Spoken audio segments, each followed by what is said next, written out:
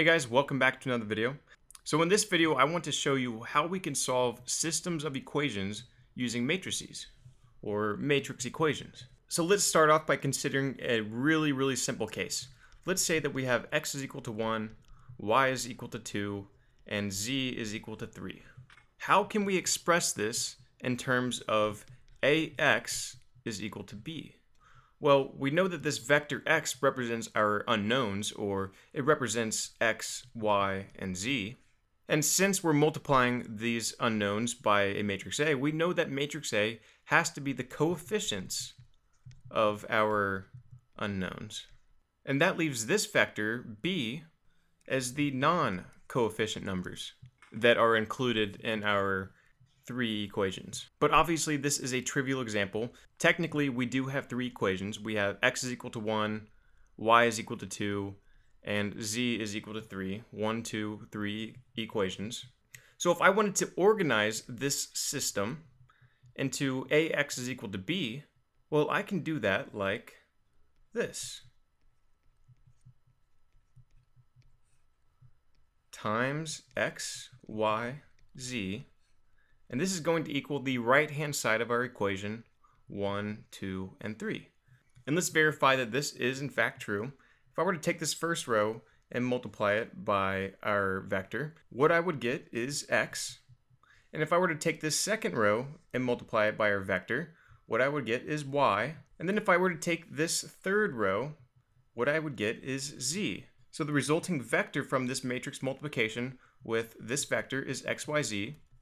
And this is equal to this vector, 1, 2, and 3. So we can see that we do have three equations. We have x is equal to 1, y is equal to 2, and z is equal to 3, which is exactly what we started up here.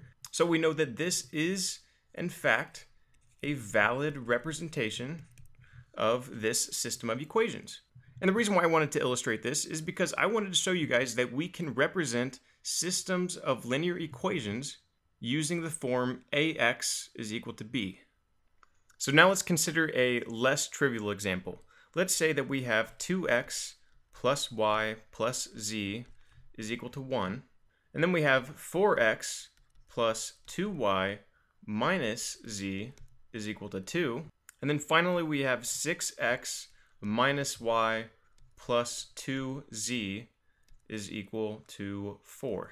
So we have 1, 2, 3 equations, and we have three unknowns, which are x, y, and z. And now we want to solve for our unknowns x, y, and z. So if you guys are coming from an algebra background, then you may say, okay, we can do that by adding and subtracting multiples of our equations and substitution. Like we can solve this first equation for x in terms of y and z, and then we can plug that in here, and then we can also do the same right here and plug it in here, and you get a mess. It takes a long time, and it is tedious work, and chances are you're going to make a mistake. Instead, what we can do is we can solve this system using matrix equations. So I can express this system in terms of ax is equal to b. So the way that I do that, as I demonstrated before, is I put all of the coefficients of our unknowns inside our matrix A, and I multiply it by x, y, and z, and this is going to equal the non-coefficient numbers, which correspond to this right-hand side, 1, 2, and 4. So now we just need to figure out where the numbers go and make sure that the correct numbers are in the correct placement. So in this first equation, we have 2x plus y plus z is equal to 1. Therefore, I need a 2 right here, a 1 right here, and a 1 right here, which correspond to 2, 1, 1. And then in the second row, I have a 4, a 2, and a negative 1. So I put a 4, 2, and negative 1 right here. And then in the last equation, I have a 6, negative 1, and a 2. So I put a 6, negative 1, and a 2 right here. And let's go ahead and verify that this does in fact represent our system. If I were to take this first row and multiply it by a vector, what I get is 2 times x plus 1 times y plus 1 times z, which comes out to be 2x plus y plus z. Yep, that's fine.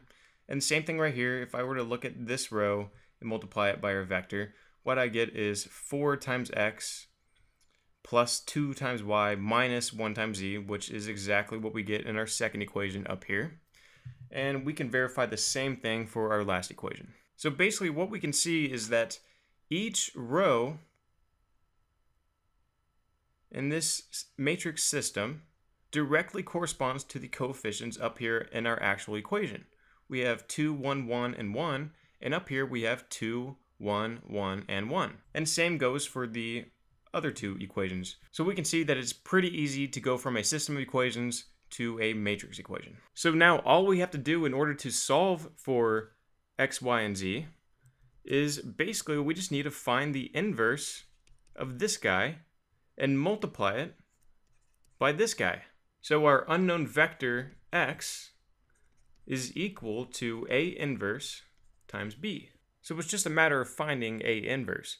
And if you guys watched my previous couple videos, we know exactly how to find the inverse of A. And we also know two techniques on how to solve this equation. We can either brute force it and determine A inverse and multiply by B, or if our matrix doesn't have an inverse, or if we don't want to use that method, what we can do is we can augment our matrix A with our vector B, and then we can row reduce it to the identity matrix, and what we get on the right-hand side of the augmentation bar is our vector x, which we are solving for. So those are the two methods in which we solve the system of equations, but the important thing here, the point of this video, is to show you that we can in fact use matrix equations in order to actually solve systems of equations that we would normally use algebra on. And it's much more efficient and it's a lot faster and it'll save you guys a lot of time. So in the next couple of videos, I am going to actually explicitly demonstrate solving for x using this method right here, and then I'm also going to demonstrate it using this method. So stay tuned and I'll see you guys in the next video.